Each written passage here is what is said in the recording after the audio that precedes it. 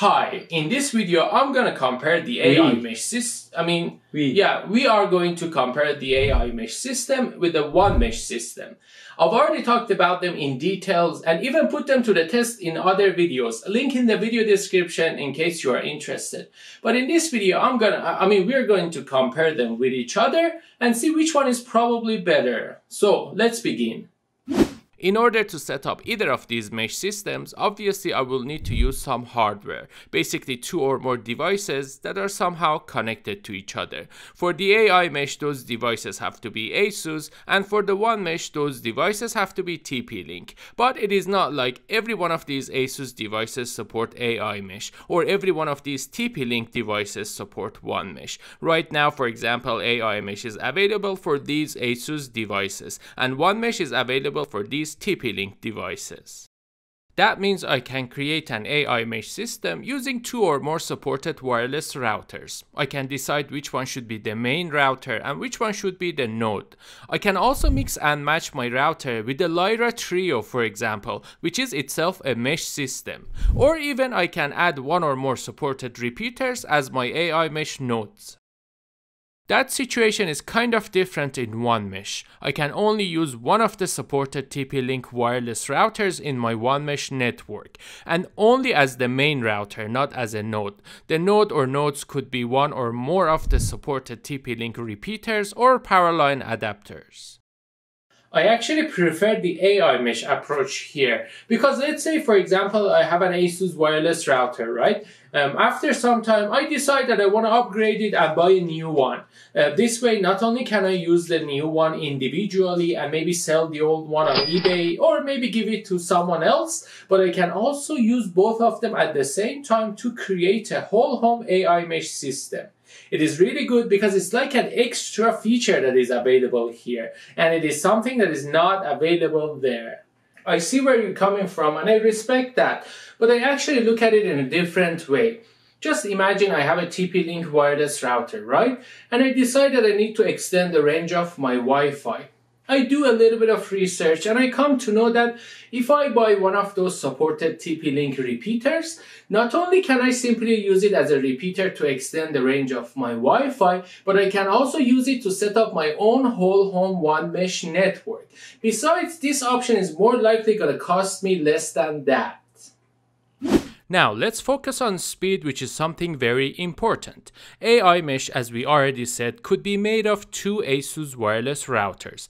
If these 2 routers are very high-end and very fast, then our AiMesh network is gonna be very fast too. For example, just imagine 2 of these Asus ROG Rapture GT-AX 11000s joining together to form a mesh network. This, at least on paper, is gonna be a very fast mesh network. That is unfortunately something that is not possible in OneMesh, because right now at the time of making this video, the fastest repeater that I can use in my OneMesh network is this RE505X, which is very slower than the AiMesh node I used in the previous example.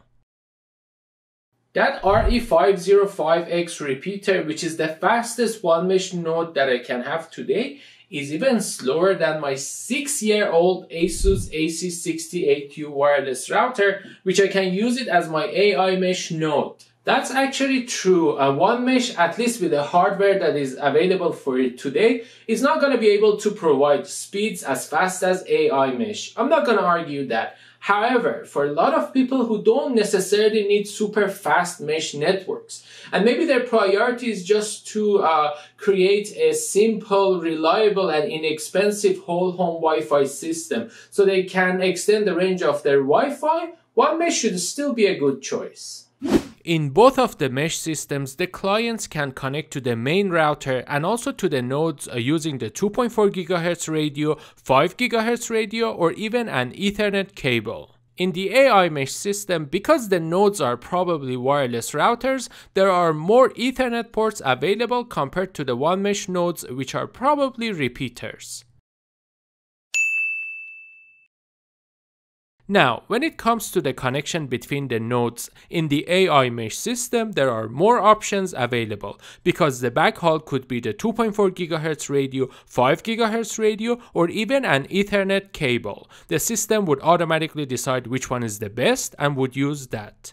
In the OneMesh system though, the backhaul could be only wireless and I cannot connect them with an Ethernet cable. In any mesh network, roaming is very important. If I'm on a VoIP call, for example, and I'm walking around the house, if my phone cannot switch seamlessly between the nodes, then I'm gonna have problems. Although it is the client's job, in this example my phone, to decide which node it should connect to, the mesh systems usually have some methods to enhance that process for their clients. And I'm happy to say that based on my experience and also the tests I did previously on both of the systems, they are equally great in the roaming department. Another important thing is how stable the mesh systems are, and by that I mean, do the nodes ever lose their connection to the main router and go offline? And if they do, are they able to come back online? That situation was not that good for AiMesh when it first came out. My node would go down for no obvious reason and would not come back online until I manually rebooted the node. This was not good, but luckily got better and better after each firmware update. And right now I'm at a point that it rarely happens again. I don't even remember the last time it happened, maybe it was 1 or 2 months ago. OneMesh on the other hand was a whole different story. Ever since I tried it, the node has never lost its connection to the wireless router. I mean, as long as the router and the node are both powered on and they're within the wireless range of each other, they would find a way to connect to each other. If you have watched the video where I tested my OneMesh network, you might remember that I intentionally tried a lot of things to see if they would lose their connection, and I was not successful, which is really good, and that's how any mesh system should be. Alright, so we talked about the fact that we can use multiple wireless routers in AiMesh, and that is something that we cannot do in OneMesh. That means if I use very fast and powerful wireless routers in my AiMesh network, then the mesh network is going to be very fast too, right? I mean, at least on paper. Yes, there might be exceptions here and there because each environment is different and maybe there's interference somewhere and so on and so forth. But hardware-wise, the AiMesh system could be a lot faster than the OneMesh system, at least for now. A node in AiMesh could be able to handle more client devices compared to a node in OneMesh. Because if the node is more powerful and has more LAN ports available, then obviously it can handle more client devices as well. Now, because of that, and also the fact that the Asus wireless routers use asuswrt firmware, which has more features compared to the TP-Link's firmware, in my opinion, overall, the AiMesh is a more professional mesh system compared to the OneMesh. OneMesh, on the other hand, is like a budget mesh system to me. It is more affordable, but still gets the job done for many people. If you are a heavy internet user and maybe play online games a lot, stream very high quality videos, and have a lot of devices that need to be connected to the internet, then probably you're better off with the AiMesh. But if you're looking for a simple and reliable whole home Wi-Fi system for your everyday internet use, which is not going to cost you a lot, then you're probably better off with the OneMesh. Anyways, that was my opinion based on my experience with these two mesh systems, and I hope to some extent it was helpful for you. But just keep in mind that they might add or remove some features in the future firmware updates, and because of that the information in this video might get outdated soon. So if you want to know their latest changes or updates, definitely check out their websites. Hopefully TP-Link will add the option to use multiple wireless routers in OneMesh.